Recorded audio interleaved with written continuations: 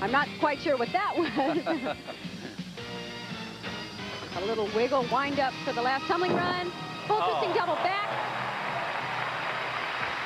Is there any doubt how good the Soviets are? And this night, how good Natalia Kalinina is. It's so hard not to repeat yourself.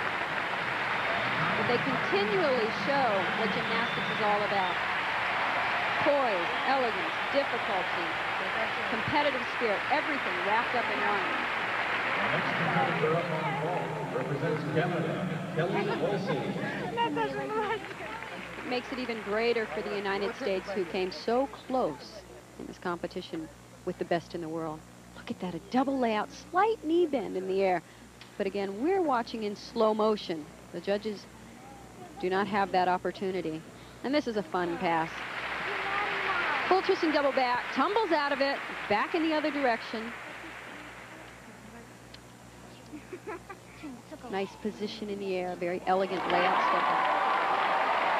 A 10, a perfect 10. The first of the evening.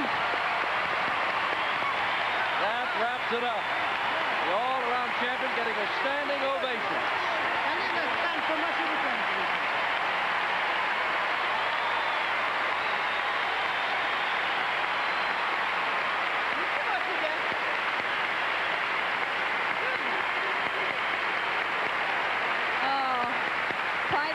There for her. She's so excited.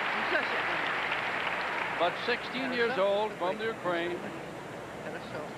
She has won it.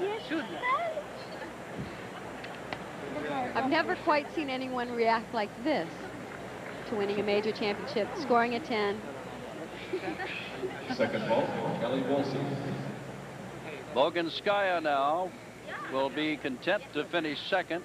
And the race is for third between Betty Okino, who has already competed, and Henny Onodi of Hungary, who is yet to vault. Onodi, of course, would need a 9.787 to tie Betty Okino. Doesn't sound like a real high score, but it's not Onodi's best event. The applause you hear is for Kelly Wolsey of Canada.